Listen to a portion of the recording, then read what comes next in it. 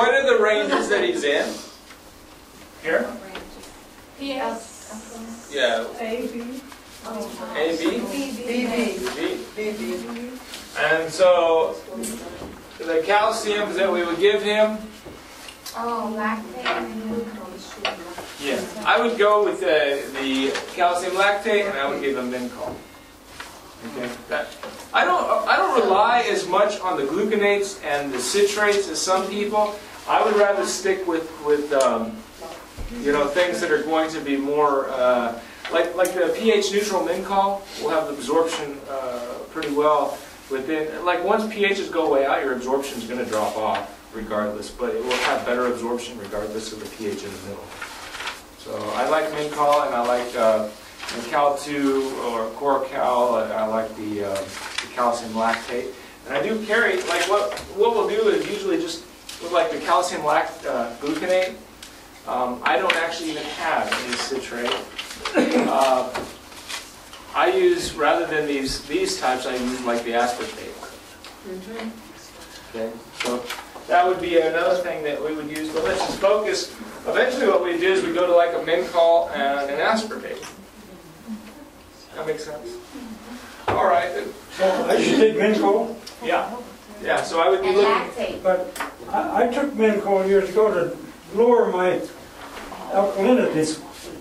That's what you need to do. Those would be the ones I would be looking at, and I would be looking at 6 caps of that a day. So you could write that basically as 2-3 times a day, and I would probably just take one of those 3 times a day. I said I don't really like to give much more than 6 capsules of calcium. If his bowels can handle that, we would just do a little bit of a tolerance test. If not, we would just eliminate the Mincol temporarily. Do the calactate. As the pH comes down, then we'll add in the Mincol. Okay? If his bowels can't handle it, what would there be? Constipation. Yeah. So we want to bring the pH down. The salts we're not really too concerned with at this point, but there would be maybe a bit of a tendency towards some sort of low salt. But we know that from another thing. He had a blood test done that we're showing low salt. And so even though this does not give a direct indicator of the salt in the blood. We've gone back and forth on that because it's the I'm regular. usually much higher than that. That's pretty seldom that low. Yeah, but usually what it is it's all dependent upon kidney function. If the salt's high and the blood is low, we got to look at what's going on with kidneys because there's either been trauma or degeneration. Okay, I mean there's something going on there that we need to address, and you know it might be as simple as adding some magnesium to the water. It may be that simple because that would get it into the system a little easier. All right. Anything else we really want to cover on that? Biggest thing that we're working on is Candida. I just have a question, and it's just I come to this from so much ignorance. But see, if I saw that, I know all. You know, I haven't even read the Reams book, but I see the chart with all the calciums. You know, my inclination would have been, wow, to get them on some minerals and some vitamin C and, you know, lemon water. You know, that's what I would be thinking I take about. all those. I take lemon water, I take vitamin C. I take 1,500 vitamin C every day. More vitamin C. And I take Great Salt Lake minerals, 8 drops in a glass of water twice a day. So would calcium lactate and gluconate or Mincol, would those, why would they bring the pH down? The lactate, if you were to look at a bottle of calcium lactate, you know, 6 capsules, those are 500 milligram capsules, so there's 3 grams in 6, right? And the other, there's only 280 milligrams of calcium. Right. So it's only 10% calcium. What's the rest? It's lactic acid. Lactic acid. Okay, so it's going to act as an acidic, Yeah. just like citrate would. Yeah, but this is much stronger than citrate, and citrate really won't move the pH very much. Okay. What citrate's most common for is when everyone's got a high pH. When someone's pH is real low, and you give them citrate, it may loosen the bowels really bad. Okay? It's really not going to adjust the pH a whole lot, but it can be an irritant. And if pH is high, you really don't have much to worry about. But I haven't had trouble with constipation for 20 years. I mean, I go 2 or 3 times every day. And it's formed. Good on It's this not calcium loose. then. yeah, we still need to get calcium into the body, but the cal-lactate is a good one for that. Okay. And if we need to do anything else, you know, we would rely on, you know, I lean on the kombucha, you know, but you could use a crutch of some sort. I probably wouldn't put him on the alkaline water, you know.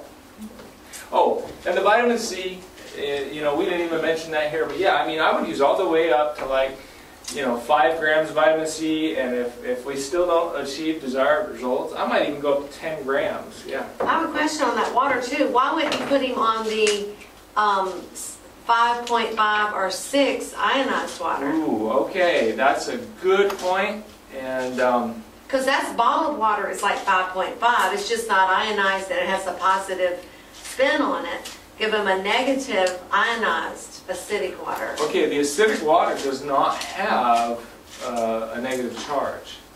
It has- Oh, all the negative ones under 7, that's right, they're positive. So that's wastewater. You That's only right. use that on the outside. And this was something that somebody You're posted right. on the net, and I said, don't go drinking that. You're going to hurt yourself because you're essentially, you know, maybe seem crude, but it's like drinking cigarette smoke or something. Yeah. You're drinking free radicals. Right.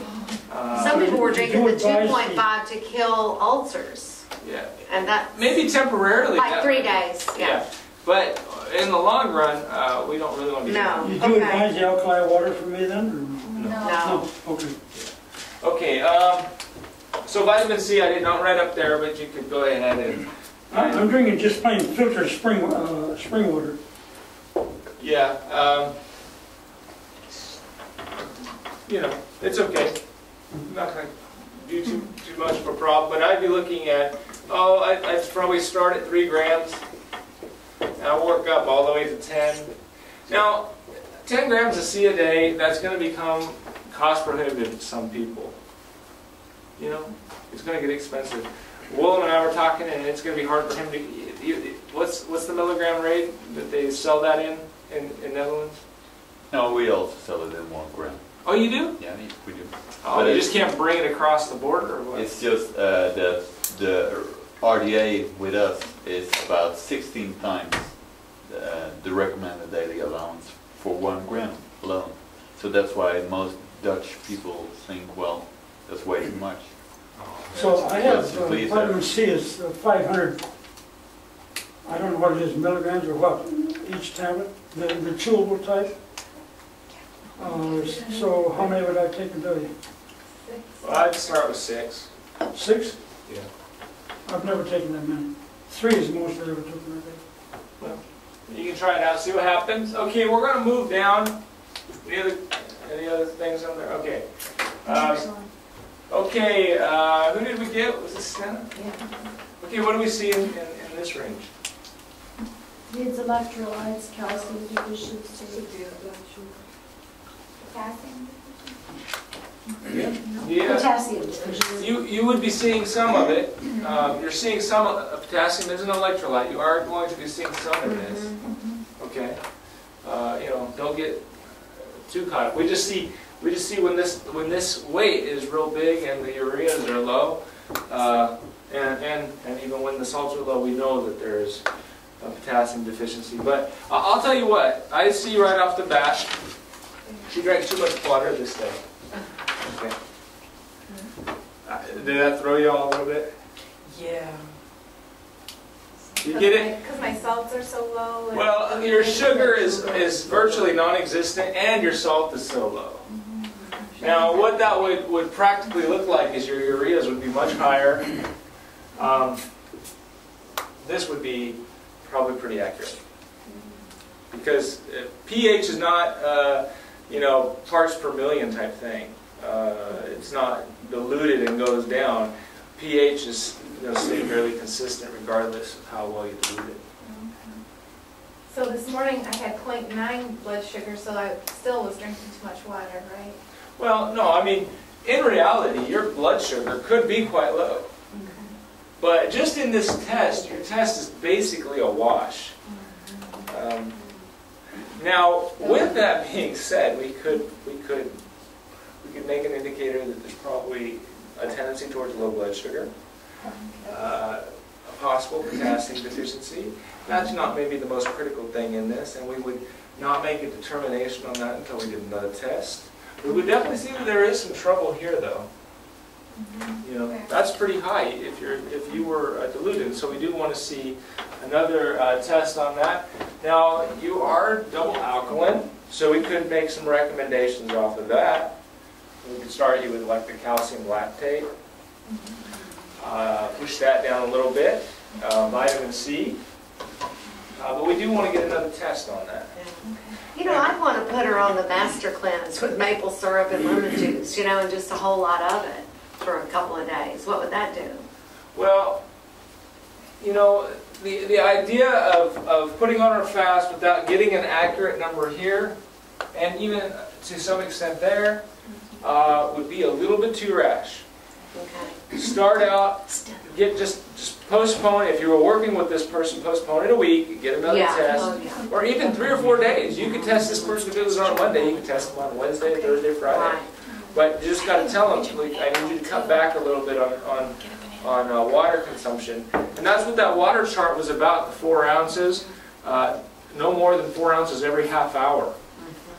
Now, once somebody's on a program, it's not really a matter of the 4 ounces every half hour. You just want to get, when you get to that point of doing a test, your body's not going to absorb any more than that amount. And oh boy, we're going to sound like heretics. When we get into the ionized water, it's going to change some of those dimensions because the water, the structure, changes its absorption rate. Okay, but as far as distilled water is, when we're dealing with the Reams ideology, this concept, in order to get accurate numbers, we want to make sure that we're not really diluting the urine down. And if they're coming in the morning, like even here, it's most common to drink a large amount of water in the morning when you wake up. So the first morning urine is usually a bit more diluted. So you might want to wait until, if that person, like, if I saw Stena come in and we got this number, I would say, okay, I'm going to fit you in, 3 days from now in the afternoon, 2 o'clock, something like that. Okay, does that make sense?